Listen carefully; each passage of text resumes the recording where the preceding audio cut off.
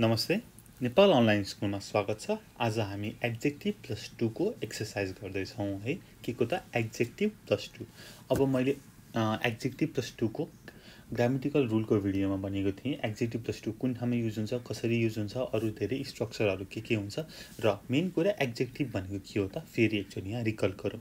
Adjective is a word that describes quality और state of noun हो। त्यो noun चाहिँ कस्तो छ त, राम्रो छ कि नराम्रो छ कि हार्ड छ कि सफ्ट छ कि डिफिकल्ट छ कि के छ त, त्यसको विशेषता जनाउँछ। त्यसलाई चाहिँ एडजेक्टिभ भनिन्छ। अब हामीले एडजेक्टिभ प्लस 2 को एक्सरसाइज गर्न थालौँ है त। ओके, फर्स्टमा भनेको छ right this sentences in another way beginning as सोन भनेर भनेको छ। 1 मा it's hard to understand some things are hard to understand. 2 It was difficult to open the window. The window was difficult to open. 3 It's impossible to translate some words. Some words about it's a present tense ma cha. Some words are impossible to translate. 4 It's expensive to maintain a car. A car is our first ma adjective गर्नु पर्यो अनि to गर्नु पर्यो। A car is expensive. A car is expensive to maintain. 5 It's not to eat this meat. This meat is not about adjective अनि to is not safe to eat. 6 It's easy to get to my house from here. My house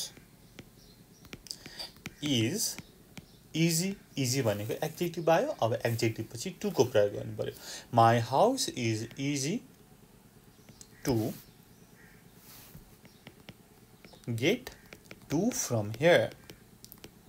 ठीक छ, सजिलो छ। Okay ल, अब 2 को हेरौँ। Make sentences from the words in the ब्र्याकेट्स भनेर भनेको छ। 1 मा हेरौँ त I couldn't answer the phone. Sorry, I couldn't answer the question है। दिमागमा ठ्याक्क फोनकै कुरा आइदिएको छ। My bad, I couldn't answer the question अनि डिफिकल्ट क्वेसन रहेछ, त्यही भएर एन्सर गर्न सकिनेछ। It was a difficult question to answer है। डिफिकल्ट अनि क्वेसन अनि एन्सर, डिफिकल्ट नाउन अनि टु अनि डट डट डट। ल 2 के हेरौँ त। It's a very common mistake. यो एकदमै कमन मिस्टेक हो भनेर छ। तल इजी मिस्टेक अनि मेक छ। So it's an easy mistake. अब के आउनु पर्यो, टु आउनु पर्यो। It's an easy mistake to make. यस्तै गरी 3 I like living in this town. एकदम ग्रेट प्लेस छ बस्नको लागि भनेपछि अब प्रेजेन्टमा छ, इज नै लगाउनु पर्यो। It is a great place to leave. It is a great place to leave. 4 I wonder why she said that भनेपछि it was a strange thing. It was a strange thing to say.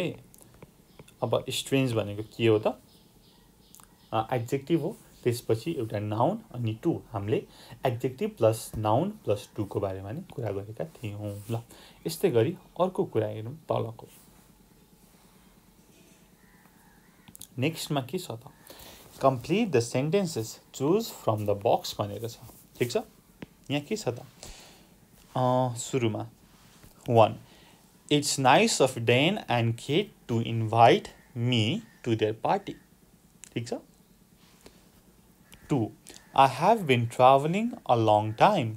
Now I am dot dot dot to be back home भनेपछि अब long trip पछि आएपछि त खुसी नै हुन्छ नि होइन मान्छे घर आउँदाखेरि। So I am glad to be back home.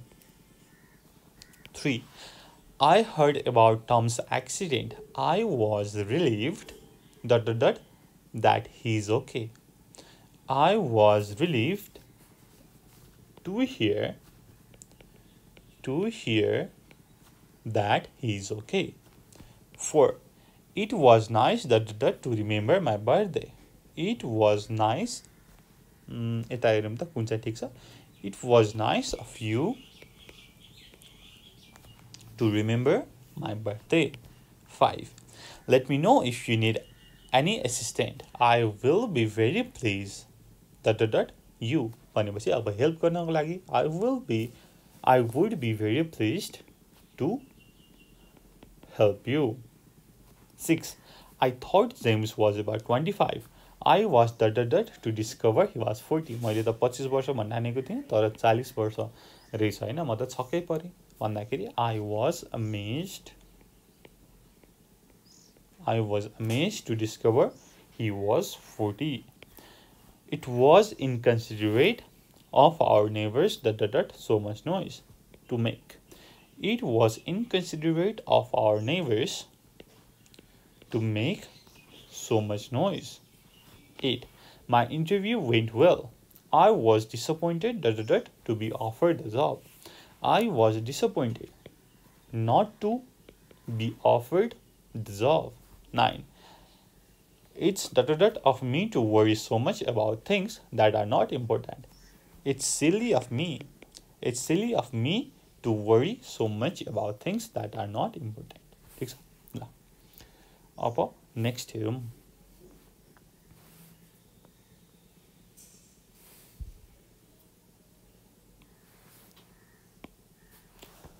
Complete the sentences. Use the first, the second, the last, the only. अब हामीले यो भन्दा अगाडि के पढेको छौं त भन्दाखेरि यो the first, the last, the only, the second सँग चाहिँ यसपछि चाहिँ to आउँछ है भनेर चाहिँ पढेका छौं है. ल यो कुरा यहाँ हेरौँ. 1. Nobody spoke before me. I was the first person to speak. 2. Everybody else arrived before Paul.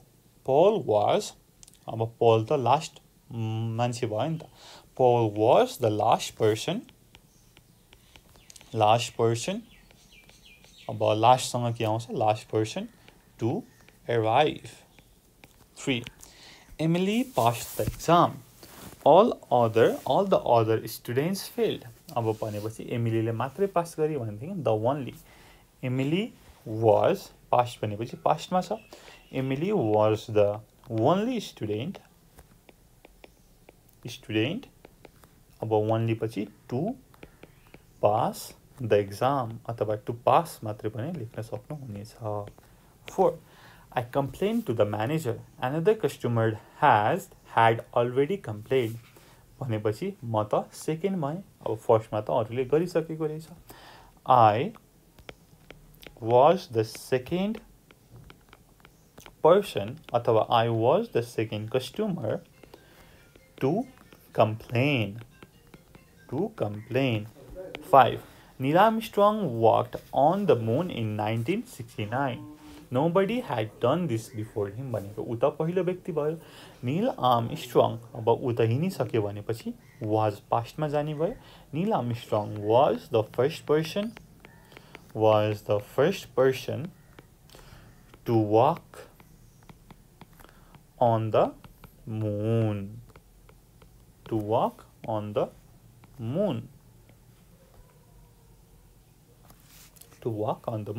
Okay.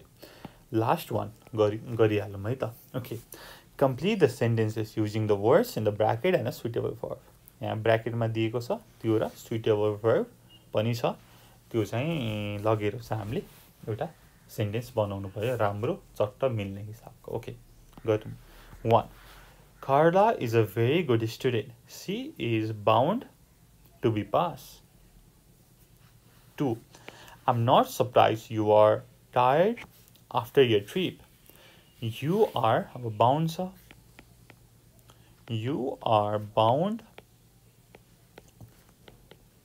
to be tired after such a long trip. 3. Andy has a very bad memory. अब उसले forget उ चाहिँ बिर्सिन्छ भनेको छ. he is sure पनि छ, he is sure to forget anything you tell him. 4. I don't like you will need an umbrella. Sorry, I don't think you will need an umbrella. मैले तलको ठ्याक्क like पढेँ है ल. I don't think you will need an umbrella भनेपछि it's not likely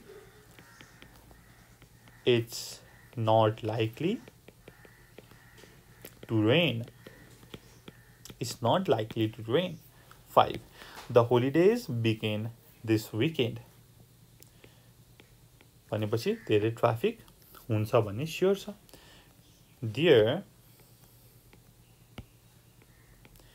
There is sure to be a lot of traffic on the roads. है हामीले यो भन्दा अगाडि के छ भनेको थियौं त भनेर भन्दाखेरि जब चाहिँ sure, likely,